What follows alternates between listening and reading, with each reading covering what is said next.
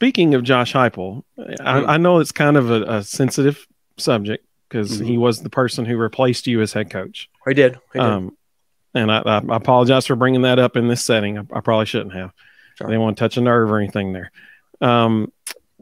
As a very successful football coach yourself, what impresses you about Coach Heupel?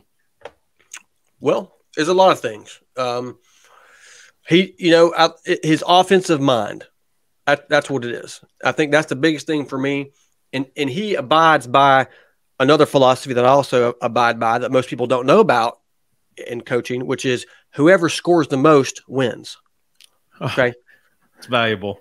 That is a really good point. I've never thought about it that way. That's a really good point.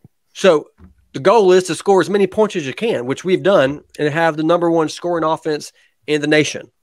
The best. Why hadn't anybody else thought of this?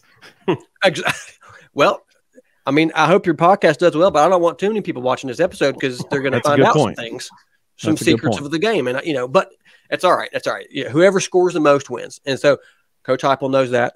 He employs that. He knows how to motivate his guys and get them to play. He loves Tennessee. You can see he loves Tennessee. And, I mean, when's the last time there was a coach that beat Nick Saban and Dabo Swinney in the same season?